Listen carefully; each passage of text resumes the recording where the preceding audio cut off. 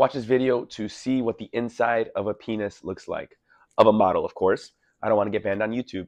Today, I'm going to talk about the anatomy of the pelvic floor with this model. And this breaks down, we're going to see the inside, outside, just to know, because it's good to know what your body looks like.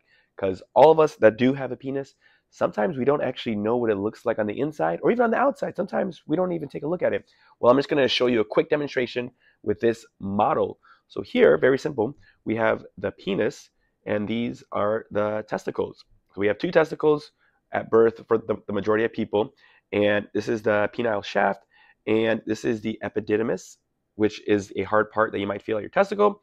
This is the cremaster muscle. It's very interesting how if you kind of stroke the side of your thigh, this can lift up, one testicle can lift up, and this is the bladder. And then even this is the rectum, where poop comes from. And if we look right next to the rectum, there are a couple of muscles. There's one muscle called the bulbar spongiosus. This helps get blood flow to the penis for an erection, and the ischiocavernosus. This also helps to get blood flow for an erection. And this is the whole rectum. It's very interesting. And this is the anus, where poop comes out.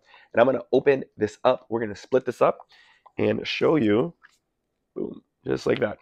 And this is what it looks like on the inside of the penis. So we have your bladder here. When you have to pee, this fills up.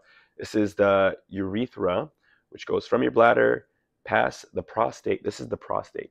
So you see a lot of people with an enlarged prostate that can cause issues because it pushes on the urethra.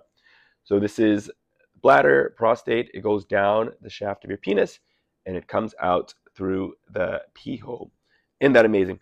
And this is just the rectum from the inside. This is also the pubic symphysis. So it's kind of like your bone at your pelvis right before the bladder.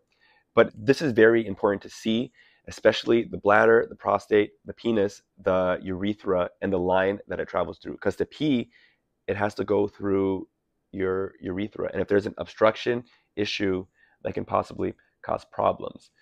Let me know if this video was helpful. If you have any questions about penis issues, any pelvic pain, make sure to join my Facebook group, linked at the bottom. Make sure to subscribe. If you like this, give me a fist pump. You can give me a virtual fist bump and type fist pump if you subscribe. Have a great rest of the day.